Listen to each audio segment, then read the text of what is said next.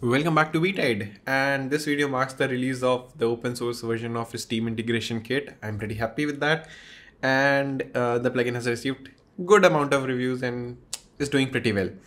So let me just tell you about the difference between this and the version that is on Marketplace. It's basically you don't receive any updates related to the online subsystem Steam, and you will be missing some editor modules, basically like one-click deploy and stuff like that. And that's because it requires the SDK to be the latest one, and with the open source version we are using Unreal's Steam OSS. So like I'm saying operating system, I don't know what's going in my mind, but Unreal's online subsystem Steam plugin is used as a base for the open source version, whereas we have our own modified version of that online subsystem Steam in the case of the Marketplace version. So that's the basic difference, and that helps us to use custom SDKs and provide more features in the Marketplace version. But whatever was feasible with the version coming with the engine, we have done that. That's open source, don't worry about that. You will be able to call you will be able to do any call that you would have been able to do with the Marketplace version, other than you just need to build it yourself and stuff like that. So let's get started. I just created a new project and nothing else I have done yet. So what do I need to do? I need to open this project in content browser. And before that, just add a new C++ class. This just needs to be an empty C++ class so that we can build the plugin ourselves. So let's just wait for it to add the files to the project, and it's done. So I will be using Visual Studio Code. So let's close the project, and before that, just open it in content browser. And now we can just close the project.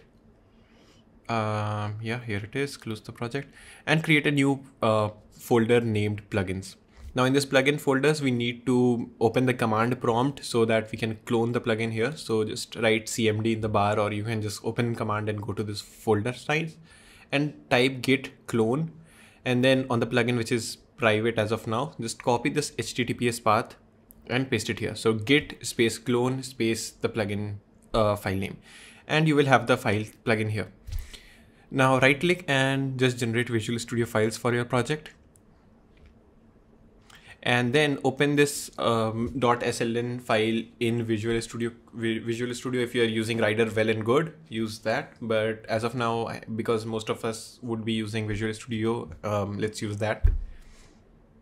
I think so it has loaded, but the window layout is, so now right click SIK test project and press build. Ting ting ting ting ting. Yeah, the build was successful. Don't worry, that file I just opened to check something, but now double click and open the project. Now if you have not enabled a specific plugin, this will crash. You will get a crash log. Let me reopen it and show you.